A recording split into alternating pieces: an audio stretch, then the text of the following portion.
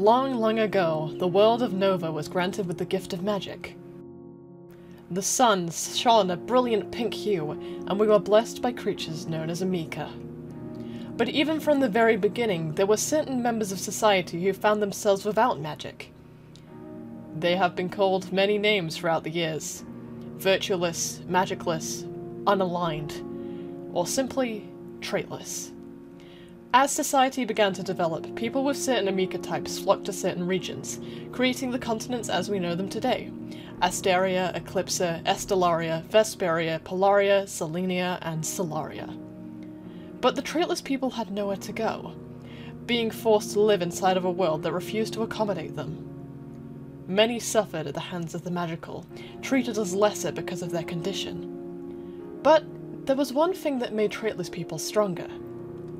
A dark power, known as corruption, would start to plague the magical, turning them into monsters. The traitless, however, were immune. Many would start to see magic as a curse that led to nothing but destruction.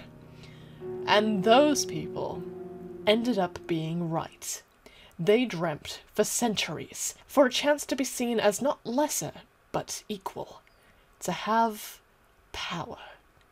That power is now within our grasp, dear.